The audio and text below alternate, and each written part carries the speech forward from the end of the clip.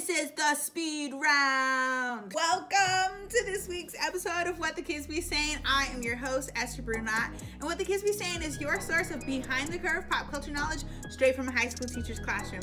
I keep up with Gen Z, so you do not have to. So we're doing a speed round today, so I'm just gonna shoot out some quick words and some quick definitions just so that I don't have to do a full episode on a bunch of stuff, even though maybe there are some things that I might want to do a full episode on at a later date. There are 12 words in this week's episode, so as I go through them, please tell me how many you knew and how many you didn't know, and we'll test your knowledge of what the kids be saying. Number 1. Pressed. That means you're upset. I'm not pressed, I'm not upset. Or I'm pressed, I am upset. 2. Dub. A W or a win. That was a dub.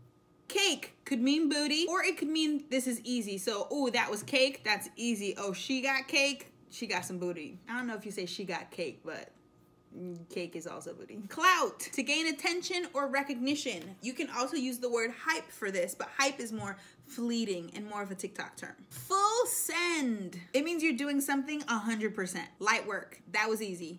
That's synonymous with that was cake. That was easy. Or if somebody says take care of my light work, that means that person's not even worth my time. Ooh. G. G means are you serious? So if somebody says something unbelievable, you say G?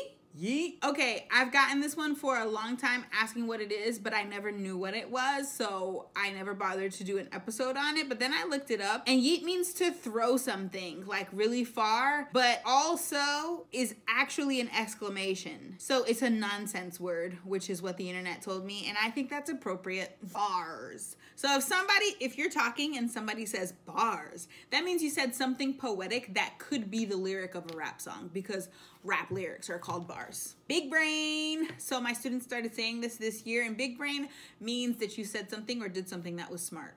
Scrunchies on the wrist means whoever scrunchies those are, you go with them. It's a love interest. Glow up. Glow up is our final term, and a glow up is basically when you look better than you used to. So if somebody sees an old picture of you, they'll look at you and be like, wow, that's a glow up. You really glowed up. And that does it for this week's episode of What the Kids Be Saying. Tell me how many you knew in the comments, and then I will see you in the next one. Stay hip, friends.